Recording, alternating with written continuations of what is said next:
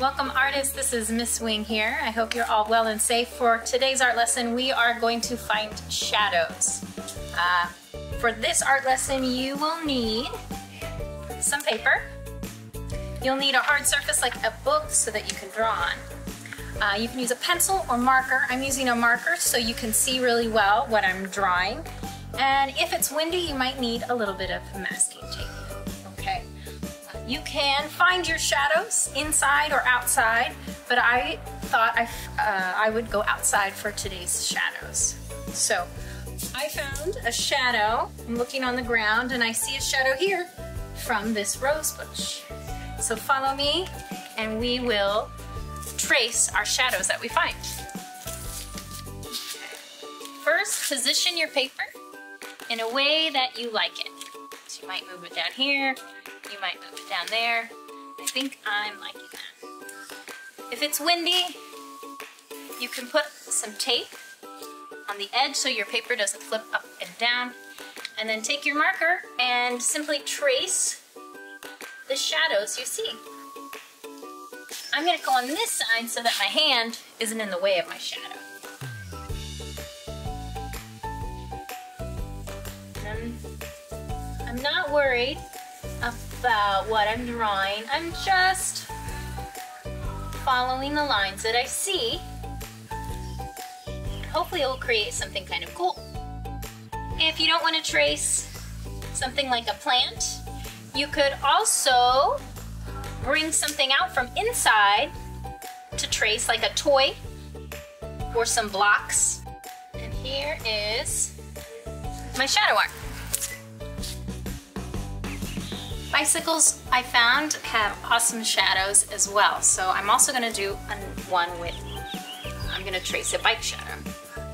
So I'm going to position it the way I want, just like with the rose bush. Tape it down and trace my shadow.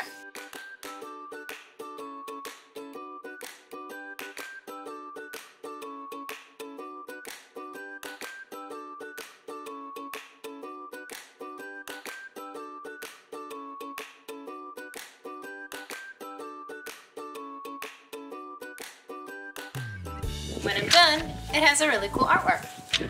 For step 2, we're going to take these drawings and we're going to do something else with them. So follow me.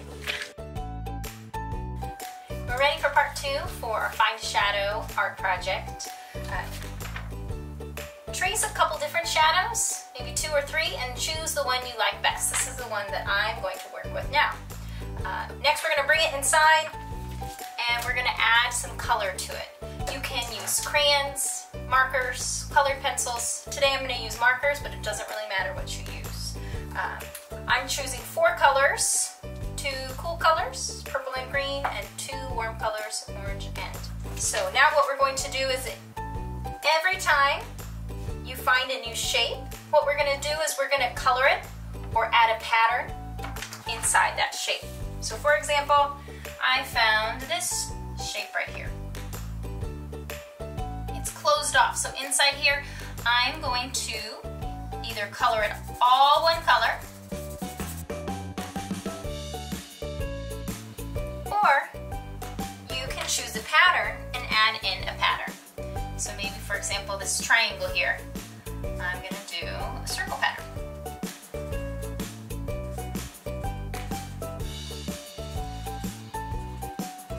And a pattern meaning anything that I repeat over and over and over again. Kind of like the patterns on our clothing. You might have some patterns on something you're wearing right now.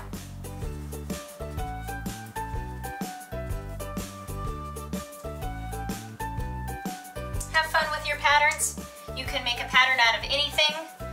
Maybe I'm going to do a heart pattern where I repeat hearts.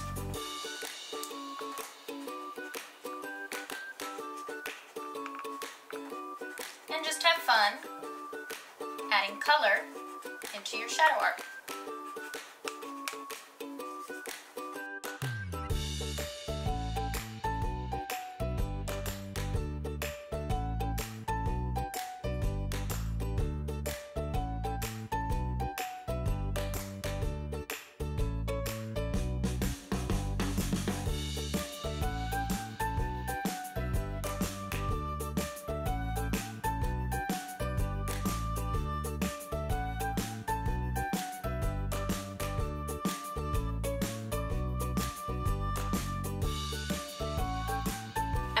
finished with my artwork.